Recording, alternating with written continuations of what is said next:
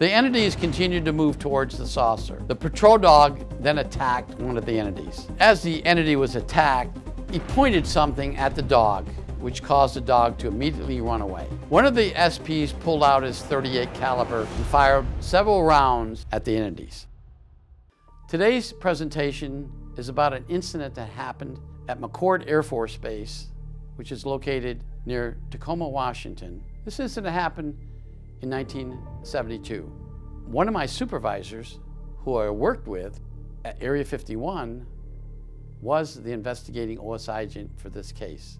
I'm going to talk about a Tactical Air Navigation System, or TACAN. All U.S. Air Force bases maintain a TACAN. On October 14, 1972, two Air Force TACAN technicians drove to the TACAN facility for routine maintenance. The facility was a dirt road, well maintained by the U.S. Air Force road crews. Upon arrival at the TACAN facility, both technicians opened a gate leading into the TACAN. While inside, both technicians heard a strange sound coming from the outside. One of the technicians went outside to determine the noise that they were hearing. He saw a large flying saucer. When I talk about these incidents, I'm using their words, the witnesses' words, not something that is official. The technician reports and later described this incident and described what he saw as a large flying saucer hovering just above the TACAN building. The technician yelled for his partner to come out and look up. The second technician exited the TACAN building, went outside, looked up, and saw the same thing, which he described as a very large flying saucer.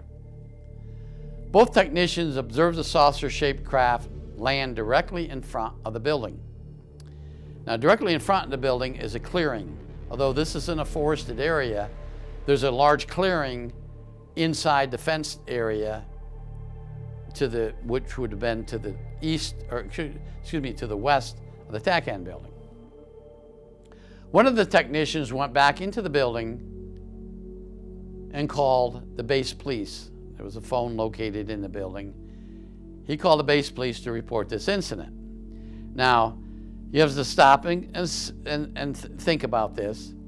He picks up a phone. He dials a certain number. They didn't have 911s back then.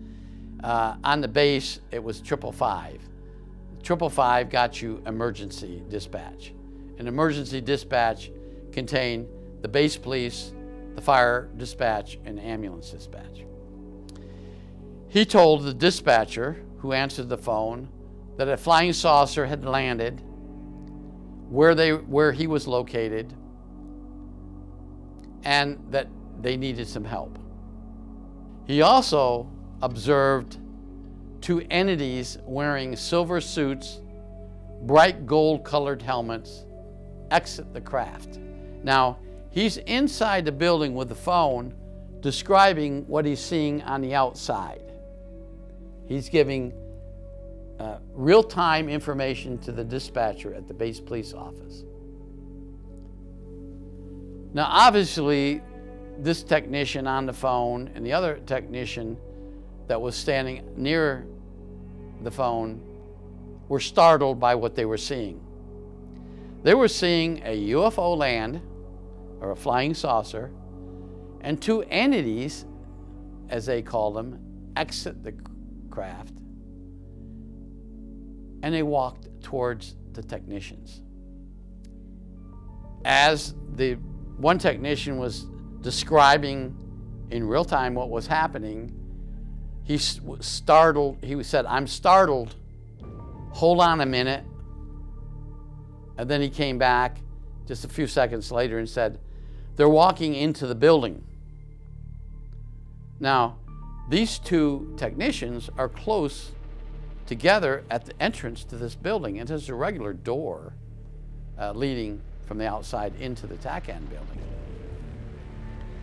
These two entities walked past the two technicians into the building.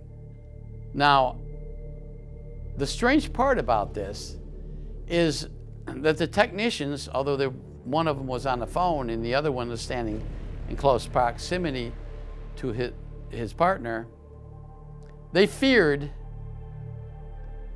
that they would be harmed if they moved. So they never moved, but somehow these two entities got through them. They walked through them. They got through them in some way.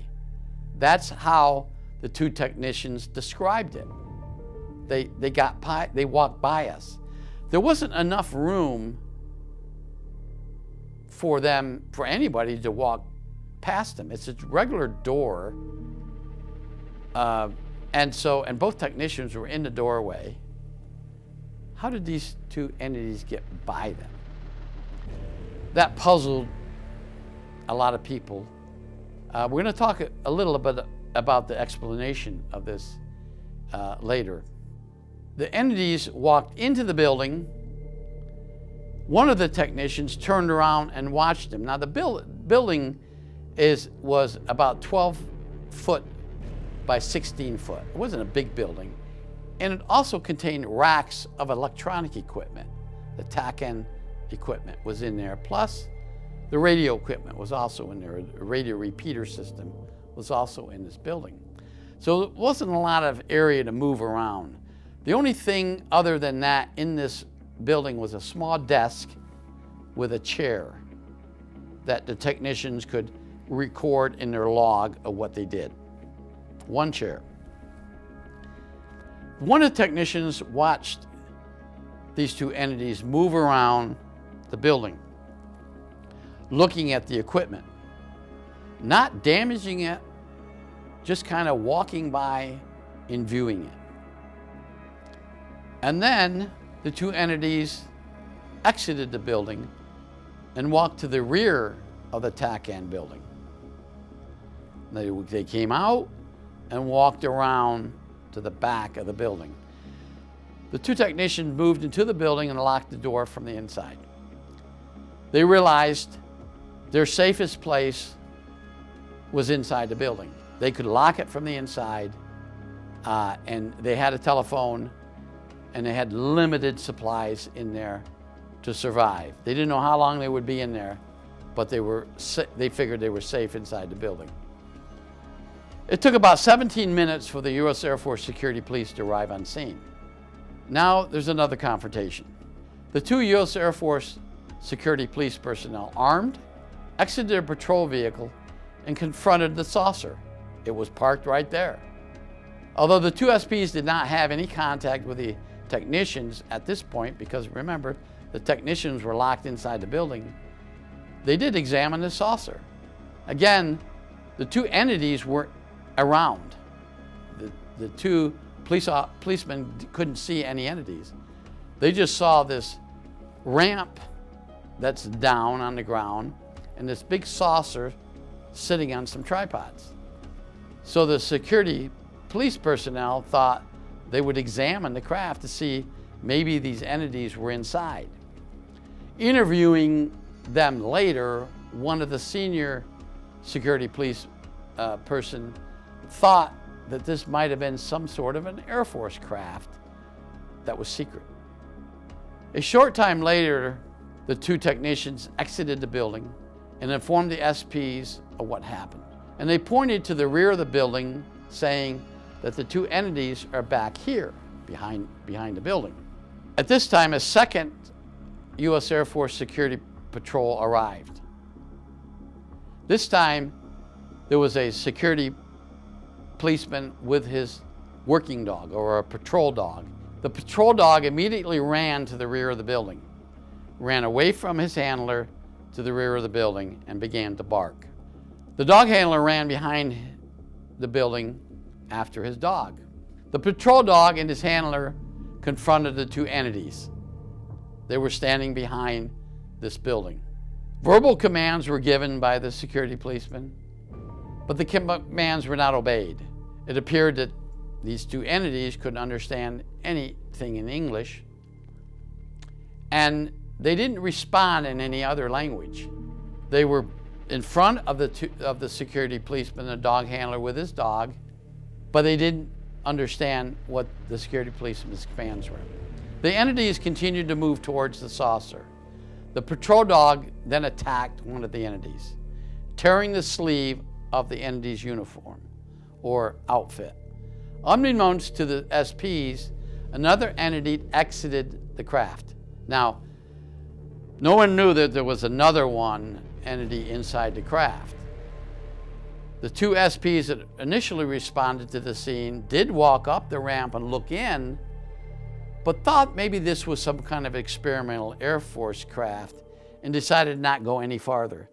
As the entity was attacked, he pointed something at the dog, which caused the dog to immediately run away. Not harming the dog, not shooting the dog with any kind of explosive device or bullet, but it scared the dog. Both entities carried the injured entity back to the craft. So the one that got out of the craft came back to where the other two were. The attack on the one entity seemed to injure him, and he was on the ground. But the other two entities picked him up and carried him back to the craft. One of the SPs pulled out his .38 caliber revolver and fired several rounds at the entities.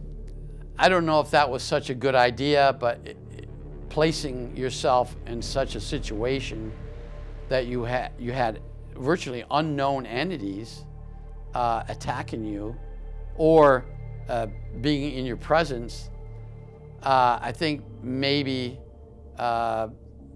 they considered it a hostile act because they chased the dog away and they didn't know what this device was that one of the entities was carrying. So the one policeman fired the bullet, fired his gun at the one entity. The bullet seemed to stun one of the entities, who then fell to the ground. Now we have two injured entities. Additional SPs and two U.S. Army military policemen from nearby Fort Lewis arrived on scene. They just happened to be in a patrol area, and they heard the call for assistance, and they arrived. Eventually, the entities were able to pull their injured comrades back into the craft. But the craft did not immediately fly away. It remained on the ground. It was surmised that the entities were trying to maybe provide first aid to their injured comrades. A U.S. Air Force security police supervisor arrived on scene and ordered the guards to disable the craft in some way. Now, no one knew where this craft came from. No one knew exactly what this craft was made of. Two entities that appeared non-human. So how were they going to disable this craft? They tried a number of things by shooting an M16 rifle into the bottom portion of the craft. Now remember, the bottom portion of the craft was still open. They even tried to fire rounds into that area. Eventually, a beam of light was directed out of the side of the craft, striking one of the Army MPs. He fell to the ground. The other MPs and security policemen quickly moved away from the craft. Now we got an injured soldier. They pulled him away.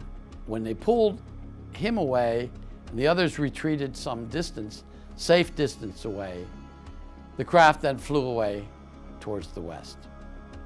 Two F-106 fighter jets from the 318th Fighter Interceptor Squadron on base flew an intercept mission towards the craft that was flying away. However, this UFO, or flying saucer, was able to outfly the two F-106 jets. Eventually, the AFOSI arrived on scene and began a detailed investigation of the incident. The incident was classified top secret and remained in the OSI files unsolved. Eventually, this incident was moved into a training manual for OSI agents. Now, when the OSI agents arrived on scene, what did they do? They immediately started an investigation. They started to collect evidence. The injured military policeman was transported by ambulance to Madigan Army Hospital, which was just a short distance away. He was examined and found some burns on his left arm and left side near the lower part of his rib cage. Doctors examined these wounds but couldn't determine how they were formed. What happened? What ray gun, or as they mentioned, one of the doctors mentioned to OS agents, or what kind of maybe laser was pointed at this particular MP that disabled him. Speaking with this MP later, he said he was disabled. His whole body felt numb and he fell to the ground. He couldn't move. But it was only short-lived. He said after a few minutes he was able to get back up again. But then he noticed that his uniform was burnt. And then he noticed that his skin was burning, both on his left arm and just under his ribcage. The military working dog that was stunned was also examined by veterinarians, military veterinarians, who found these same style burn marks on the dog in 2 different places. What caused that? We never found out. What happened to this craft after it left? It flew west, flew up towards Olympia National Forest in northwestern Washington. The F-106s pursued it. Now, these 106s had Falcon rockets that they could fire to disable this flying saucer. But the flying saucer outflew the F-106s. At the time, in 1972, these F-106s were advanced fighter jets. We didn't have F-16s or F-15s back in those days. These were probably one of the most advanced fighter jets, fighter interceptor jets, that the Air Force had in the inventory. They were on alert 24 hours a day, 365 days a year at McChord. And 2 of them always carried nuclear weapons called genies. So these jets were fast, but they could never catch up to this flying saucer. Some reports say that the flying saucer landed in the ocean off Vancouver Island. This was reported to us. This was contained in the OSI reports. And some reports claimed it gained altitude and flew out into the atmosphere. What was this flying saucer? Where did it come from? And why was it interested in the TACAN facility, the Tactical Air Navigation System, or the radio repeater system for the base? Was it something they had never seen before, or maybe they encountered the TACAN signals and wanted to know where they were originating from? Some of the scientists surmised that happened, that this signal that the TACAN was sending out, they were homing in on, and they wanted to know where this came from. Why they landed when they did in plain sight of Air Force personnel, we just couldn't figure that out. But it was a strange incident. It happened. Fortunately, nobody was killed, but it's maintained in the annals of UFO history, maintained by the Air Force Office of Special Investigations.